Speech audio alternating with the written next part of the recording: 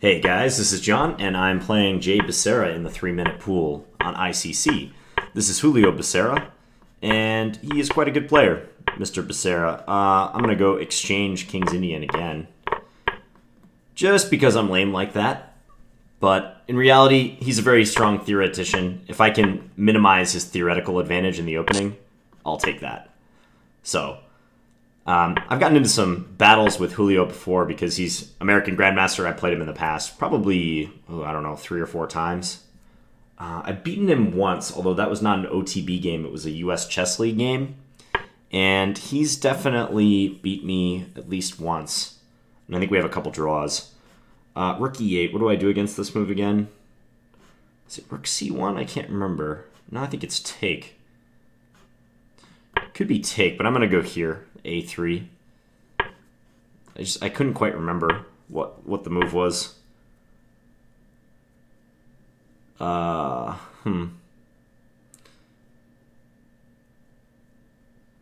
trouble recalling. I should know this. I should definitely know this. Okay, I'll take now. And if he takes with the knight, I'll play bishop d5. Or do I want to go... Yeah, I better go bishop d5. We'll swap these guys, and I'll play king e2. I had this in Bullet not long ago, like this exact type of situation. Forgot who it was against, but same setup. Same stuff going on. So maybe rook c1 or f3. f3 would be a normal move. Let's go f3. I'm happy to swap rooks if he wants. So white doesn't have much in this line, it's just that my king is a little bit closer to the center than his. Given that Becerra is a pretty darn strong grandmaster, I think he's going to know how to neutralize such a disadvantage. And it might even be the case that I could end up worse here just because he has a little bit more space than me. He's playing plenty quickly, too. I actually wonder if it makes sense for me to do this in order to try to bring the knight to c3. I'll give it a shot. Check. Yeah, I was slightly worried about this line, but we can do this. And at least now I can blockade his d-pawn, which is isolated, by the way. Maybe he'll go bishop h6, trying to wrest control of the c1 square away from me. Against this, probably I should take and then play knight d2. Yeah. And now I can get my knight to f3, and d4 is very weak. He might be able to go b4, and after I take, play rook b8. Just to attack b4. That would make sense. Okay, he's going to do this. He's going to try to defend. If I take, though, he trades and brings a rook down to c2 at the end. That's no good. So maybe rook f1. I don't know what I gained by playing rook f1, but... well, actually, okay, I have an idea of knight g5 is what I'm thinking. Knight g5, take, and then try to get my rook into f6. Check. Which actually might not be so bad. Yeah, rook f6 now.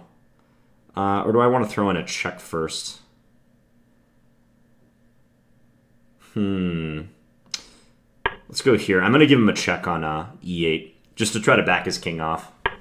Check. And then advance my e-pawn. Better take here first. And then advance this pawn. He doesn't have time to gobble more than one pawn. Right, so we're advancing this guy. Better go here. Check. Uh-huh. Forgot he could do that. Check.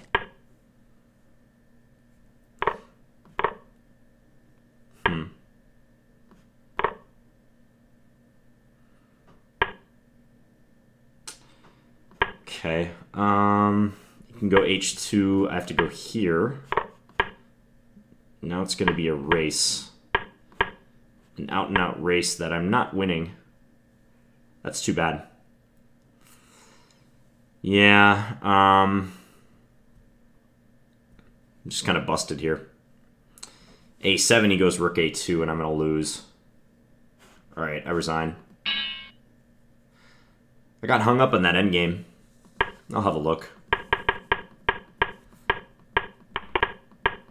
So this variation is kind of crucial for the entire line. I knew all the way up through this point. I always seem to forget in this position what the move is. Whether it's like an A-pawn move, like A3 to keep the bishop on the diagonal, or whether it's taking on C6 right away. I gotta look that up. So A3, he played A4. I dropped the bishop back. I actually thought I had a little something in the middle game. Like when he played knight D4. And as I was saying, I don't think white can really claim much of an advantage, aside from the fact that my king is more centralized than his. That will usually win me a few tempos in the ensuing middle game or end game, because he's going to have to bring his king closer to counterbalance that. Yeah, somehow his knight d4 move just gave me something. I think this is a nice little idea. Knight b1 to c3. Try to go attack this pawn, get our knight into d5. I bet there's more than one way for him to deal with this. Like, actually, knight f4 is not a bad move in this position, Check. I don't think. Because after take and take, he's got pressure on b2 and e4. Yeah, that actually would probably be a pretty good idea. And even if I take on c8, there's not as much pressure on e4, but b2 remains a huge weakness. So, I wonder if I'm just worse after knight f4. Let's just see. Oh yeah, knight f4 check. Yeah, Check. And he ruins his structure, but he opens his bishop. Opens lines. And disrupts my knight c3 plan. I'm sure he would have done that if he could do this over again. Check. Instead, he played that. And I got king d3 in. Here the engine indicates he should play f4. Okay. Which restricts my knight quite a bit.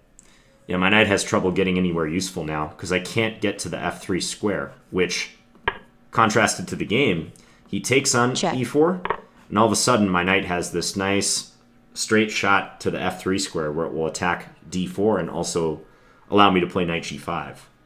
Yeah, and I thought he should play bishop h6, try to take control over c1. And I can't just simply win a pawn because take, if I take here, he has rook c2 or maybe bishop g7 check. So, I don't know what I would have done. I probably would have taken once and then, I don't know, played like rook f1 check or something. But my knight is restricted, and he'd probably take it once it lands on d2. So the position's balanced. Yeah, so I got a little something because he didn't play this so accurate. Like now take knight d2. Maybe I overestimated my perceived advantage here. It just seemed like my knight had more potential than his bishop, but... Check. Yeah, knight g5 check. So now we're in this rook endgame. King e5 was a nice move. And if I just go after this pawn, he's going to play rook c1. Yeah. And then if take, he's going to go rook g1, I would assume. Maybe not. Okay, so maybe check first. Check. Force my king to the second rank, and then depending upon which king or which pawn I go towards with my king, he can go after the other pawn, either b2 or g2. And his king can probably capture on e4, and I got to watch his d pawn soon. Yeah, I might be just losing this. So like if king e2, then rook b1. And vice versa. If this, then rook g1 looks good. Yeah, I'm in big trouble if that happens.